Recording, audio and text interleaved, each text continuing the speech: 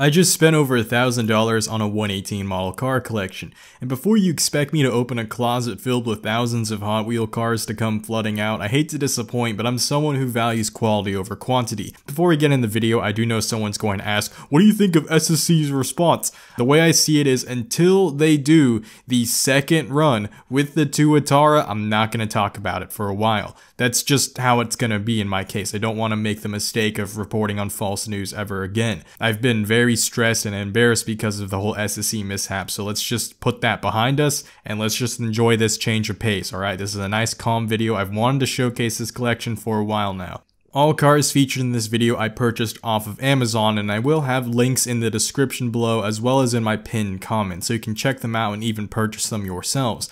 Do note that I'm not sponsored by any of these companies, which means that I have the ability to be as brutally honest as I want while reviewing them, because if I'm going to recommend these products, I want you to know what you're buying beforehand. First, I'm going to showcase the models, and then I'm going to rank the brands based on their weaknesses and strong points at the end of this video. First things I want to talk about is this Koenigsegg 1-to-1, which cost me over $300, and the Bugatti Divo next to it only costed a mere $38. I spent a lot on the Koenigsegg because I'm a fanboy for them, and since Bugatti's their rival, I can't be bothered to drop the same amount of cash on their cars. That's not to say that the Bugatti model is bad by any means, but let's cover the Koenigsegg first. This 1-to-1 is made by AutoArt, and it features carbon fiber literally everywhere. The carbon fiber isn't just for show, it is actually textured and you can feel the individual grooves like you would with the actual weave on a real carbon fiber car. This is the lightest model in my entire collection. In fact, it is so light that it feels like I'm holding a feather in my hand. Even the wheels on this model are carbon fiber, just like the actual car. The paint is an exact match to the one that you would find on the multi-million-dollar hypercar, and this spec specifically is the only Koenigsegg 1-to-1 that exists on the entire Western Hemisphere. I got to see this exact spec of 1-to-1 in Chicago at Lake Forest Ferrari, and I'll link to the video of me seeing it there. Unfortunately, it's one of the least viewed videos on this channel, but I'm exceedingly proud of it because having that be the first Koenigsegg I ever saw, as well as to this day the only Koenigsegg I ever got to saw, is just really romantic. And to this day, no other modern Koenigsegg has quite seemed to capture that romance that the 1-to-1 did for me. This model has functional dihedral synchro helix doors, which are probably worth at least 100 of the 300, and they're strangely addicting to open up and close.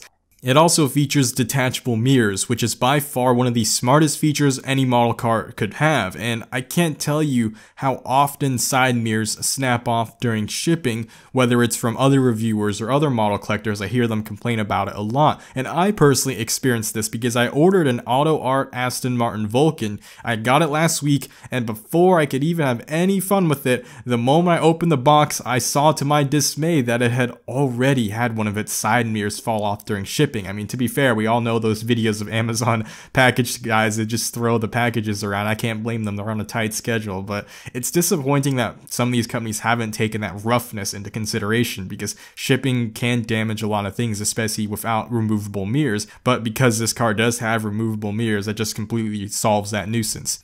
The engine bay on this car is nothing short but a work of art. It's fully carbon fiber, features all the structural braces, proper coloring, and visible suspension work. You could even see the exhaust tip lead into the mufflers and catalytic converters towards the engine. Now, even the tiny font on the engine, they're still written perfectly, and my camera's not going to do that justice, but all the vents on this car, they're also functional and see-through, so if I were to actually close it back up, you can still peer through the vents and still see through the individual holes. And now we're going to talk about the Bugatti Divo. This is made by brrrrr, which I'm just going to call them BBR from now on because I'm probably going to butcher their name. So having said that, it also features textured carbon fiber, which is really impressive for a car that is only $38 because even my $50 plus models that have carbon fiber do not have this. The model is solidly built, doesn't make any weird noises when you pick it up or shake it, and it's noticeably heavier than the Koenigsegg, which to be fair, it's like that in real life, but the point I'm trying to make is that the carbon fiber on this model is likely fake. It's probably just plastic that has the grooved applied to it. They probably use some mold to mimic the texture and get the weave going. Now, the Divo does lack windows on its doors and all the vents are fake, and this will be true of every other cheap car that you see.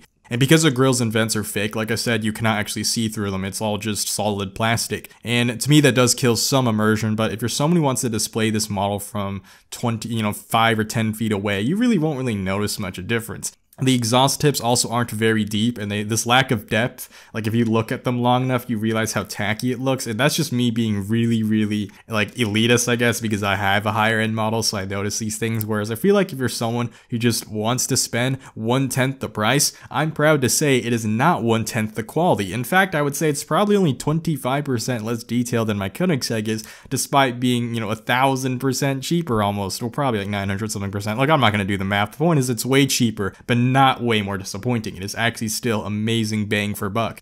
Moving on to this Maisto 4 GT, a quick hilarious note I'd like to add is that if you ever want to open a Maisto model car, just hold them upside down. The hinges on these models are so pathetically weak, they pop open when the car is held at even the slightest angle. All of my Maisto models were purchased brand new, straight from the box, and they all feature these loosey-goosey hinges. And it's just infamous, when you shake them around, you move around with them, even if you just gently hold them and start walking, the gentle vibrations from walking will still make them rattle their inner parts and make noise. Now, of course, you're not going to play with these models, so that shouldn't bother too many people. But the loose suspension still bothers me because it makes it look like these cars are constantly slammed and cambered out. And the reason it's like that is you're actually supposed to put them on the stand they come up with, because the stand that they're propped on does help support the weight of the vehicle, because without that stand helping it, it seems like these cars are so heavy that they aren't actually, the wheels and suspension and tires they put on these cars aren't actually capable of keeping the car upright, because they all camber out if you don't put them on their stand. I know someone's gonna get angry about that, like, oh, you're freaking moron, duh, you're supposed to put it on the stand, how could you, why are you taking these out of their boxes? And my response to that is, in the same way a caged bird may stay pretty longer, they're gonna also be miserable longer. The reality is, I don't care for resale value, and therefore I don't really care about keeping models in mint condition inside unopened boxes. Yeah, mine get dusty, yes I do clean them off, I use the same brand of automotive detailer and microfiber towels I use on my actual car to clean these cars, therefore they don't have any micro scratches. To me, I just think it's cooler to display a car and even reach it and pick it up every now and then. It's just nice and fun. Their paint does have some orange peel, especially this Mustang GT I have here. Now, obviously I ordered a deep impact blue one to match the Mustang GT I own in real life. If you stand even 5 feet away, its orange peel is rather noticeable. They do add a lot of flake to try to fool your eyes into noticing it less, but you will notice it if you see it. A really good example to show, if you don't know what orange peel is, by the way, it's an uneven finish that develops when paint isn't sprayed on carefully and properly. To demonstrate what I mean, if I shine a ring light on this Mustang versus this Auto Art Corvette, you'll see the reflection on this Corvette is a smooth circle. It doesn't have any dimples or grooves, because there is no orange peel to cause those irregularities of light reflection. However, the Mustang's reflection has more pimples than a teenager in puberty. It is very rough around the edges, and it doesn't even look like it's a circle anymore. This is forgivable to some extent because, again, this is a $30 model. So you can tell they're mass produced and a machine does the painting. It just kind of zooms and doesn't really care about getting every single corner perfect all the time. But when you're paying $30, you don't really care about that perfection. Also, since I showed you this Auto Art Corvette Z06, we may as well talk about it next. I bought this car to match my real-life Z06 as closely as possible. Maisto does also make a C7, but theirs is only of the Stingray, and the Stingray isn't as thick as the Z06, and it lacks the wide body. The Stingray also lacks all the aero components and features and carbon fiber roofs and hood and so on and so forth, so I really wanted to have a Z06 since it would look almost exactly like my car in real life. There isn't really much else to say for this car. It's basically perfect. It did cost $160. It once again is from Auto Art. When you're paying that insane amount of price, of course it's gonna be good. In fact, it's so perfect that I'm actually kind of jealous because the paint on this model doesn't have any orange peel, which isn't true of the real-life Corvette, because real-life Corvettes are made by Chevrolet, and you know better than I that Chevrolet does not care about quality control for their paint, even for Corvettes, so it's kind of funny how this model actually has something better than the real-life full-size version. And now onto my final Auto Art model, we'll look at the Aventador alongside the Maisto Huracan. So the Maisto Huracan suffers from the same Maisto issues I already mentioned. It cambers out, it has wonky suspension, its paint does have some orange peel, it does have some loose hinges, but overall, it's a fraction of the price. It was $50, which is, it's more expensive than other Maisto models, but it is of the Performante. So if you want a very specific trim of a Huracan being the Performante, those are really hard to snipe for very cheap prices. prices, and this is the cheapest one you have available on the market if I'm correct, for 118. And when you have that all into consideration, I'm not complaining. I think it's really cool looking. Now for the Auto Art Aventador SV, I'm gonna gush again. So this engine bay, fully colored. The carbon on it, all authentically textured. Even the freaking firing order that you see on the V12 black on the car in real life, in as tiny font as possible, it is still readable and you can actually see it. YouTube's garbage rendering system will not do this justice. It probably will not translate anything that I'm showing as readable. That's fine, just take my word for it. You can actually read this stuff. It also has functional vents just like every other auto art model, so you can actually peer through and see the engine. You can peer through these tiny side vents and you can see the structural braces, the frame, and even the suspension. And if you're wondering how I managed to keep these cars clean from dust with all these tiny holes, and you would expect dust to come into these holes and build up and gather on the engine bay, my response is I just use air dusters. So if you have a gaming computer, you likely have seen an air duster, you know what they are. They only cost like $4, you just spray it around, go crazy, and it's really good at cleaning dust off these models too. Onto my final Lamborghini of the collection, and the oldest, the Lamborghini Diablo GT by Motormax. And Motormax is an interesting company because they have a big issue with their cars. They only have one issue, but it's a big issue. And they're cheap for a reason. So this costs $29, but it by far has the ugliest panel gaps I've ever seen. The rear bumper specifically is coming loose, and no matter how many times I try to snap it back into place and apply Loctite to seal it in place, it just comes loose again in just a matter of weeks to months. That means that it's not a gap, but it's actually a mold issue, meaning that like the rear bumper is not properly sized to fit into the fenders.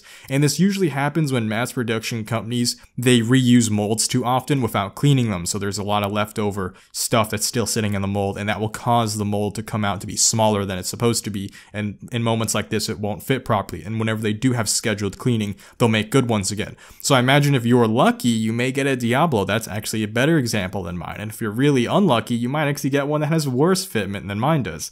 A big strong suit is I do actually love the paint that is featured on this. Unlike Maisto's, they don't have any sort of orange peel, and that's very impressive. Also, the underbody detail is really nice, and for the price, they also have textured carbon. So let's take a look at this Motormax Zonda right here. For $69, it has textured carbon, great interior, beautiful paint, and gorgeous wheels.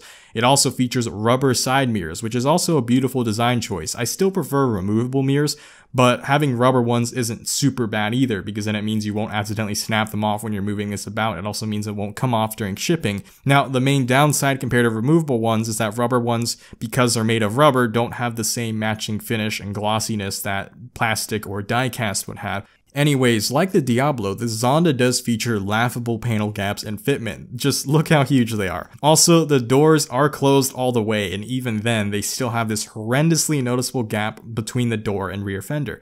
No amount of aligning this manually can fix it, and I'm at the point where I just don't really care. I'm not going to try to sand it down and repaint it and correct it. I'm just okay if that's just the reality of these models. Let's talk about my favorite collection within the collection. So these are my three last cars I'm going to show you in this video. It is the Ferrari FXX family. So we have the FXX from Hot Wheels, we also have the FXXK and the FXXK Evo, and those are both from BBR. The Hot Wheels FXX costed $80 and it has a beautiful flake finish to it. And I love the blue. Overall, I think it's insanely cool. The engine bay on it is super detailed. I love how it just opens up completely. It's properly colored. You can still read the Ferrari font on it. For an $80 model, by and far, this is my favorite model. It blew my mind because I always assumed Hot Wheels makes cheap, really tiny cars, which they do, and those are nice fun cars to collect also.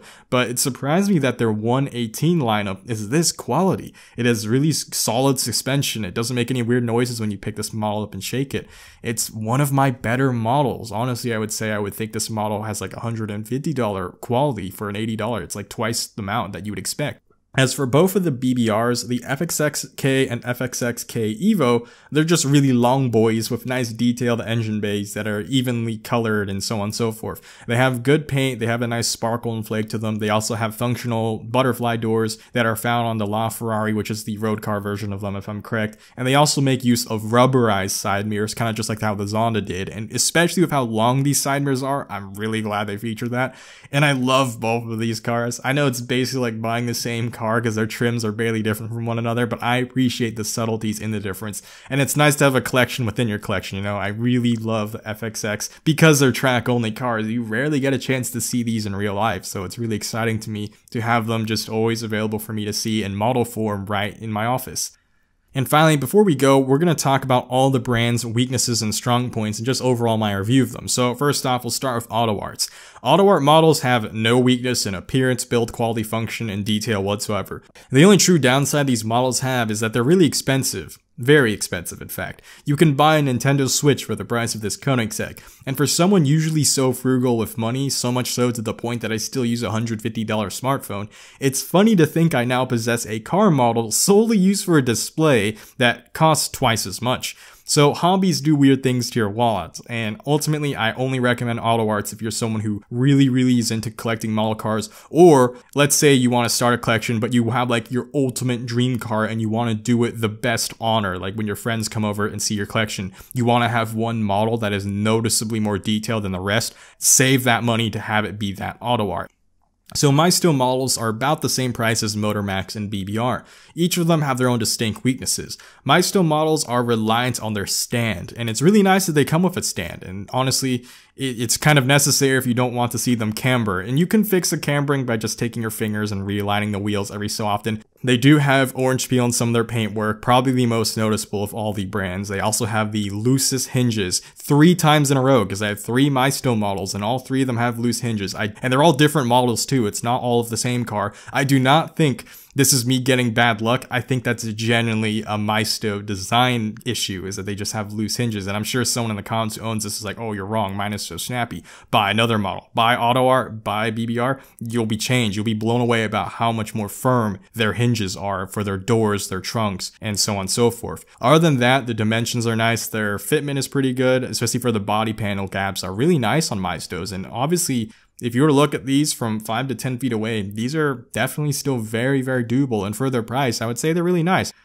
Motormax. So Motormax models are very detailed. They have great finishes, they're solidly built, and they don't feature the weak hinges that Maisto models tend to have. They also don't have the weak suspension, so they don't have the cambering issue that they have. Now, they do have one glaring weak point, one of which is a huge weak point, and it's to some people a total deal breaker, especially photographers. Fitment. If I were to stand 5, even 10 feet away, the panel gaps on these cars do look a bit funny, and they're probably the only model company on this entire list where I can say that, because Auto Arts look beautiful even when you're inches away from it in the face. Maistos, they still look beautiful until you get about 1 feet away, then you can see the drop in quality, but it's not groundbreaking. And BBR's same thing, you usually have to get like a couple feet before you really care about the quality.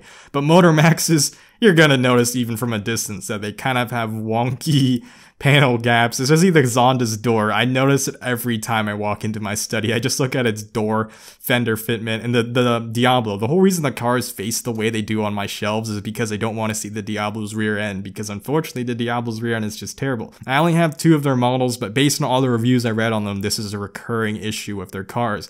So if you're someone who is okay with that being a weakness, even though it's a strong weakness, because it's their only weakness. Everything else on them is actually better than Maisto. I would rank the brand overall still better than them, but panel gaps do make or break, especially for photographers. BBR, best budget model. That's really all I have to say in regard to them. I mean, they blow Maistos and Motormaxes out of the water in the sense that they don't have any weaknesses. I mean, they're a little bit more expensive. They'll be about $8 to $10 more expensive for the same model of car. Like you can buy a Mercy from Maisto for, I believe, about $30. You can also buy a Mercy from BBR for about, $40, $45. And it's worth that extra cost because these cars are insane. They don't have any paint issues. They don't have weak hinges. They don't have bad suspension. They don't make weird noises when you pick them up. They're the best budget model. If you're someone who just wants a very nice budget model, this is the brand I'd recommend. And honestly, their only weakness is that they're just not quite as detailed. They don't go the extra mile on small things, so they will still have fake carbon. They're not going to have functional vents. But when you're paying these prices, you don't care about those small details. That's something you only want from Fronty Arts, Auto Arts, and Kyoshos. So I don't even consider that a weakness. If I had to recommend a single brand for someone who's just starting out to at least own one of in their lifetime, if you're a car enthusiast, get a BBR of just your favorite car. They have a wide variety of wide selection, and remember, I have all these cars linked down below on Amazon, and you can always just browse Amazon or even eBay. I definitely recommend them. Honestly, with all things in consideration, they're the biggest winner of this video. I would say 10 out of 10 because they're priced well, they look great. Also, here's my Genshin Impact character collection. No, I'm not sponsored. I'm just trying to flex my waifus on y'all for tax write-off purposes. Here's my main DPS Beidou and her legendary wolf's gravestone. You have no idea how much I had to chase this girl. Like, I have a 2 constellation coaching before I had a Beidou, and it's freaking annoying. Because she's only a 4-star, yet I couldn't for the life of me roll her. She was the last character I recently got.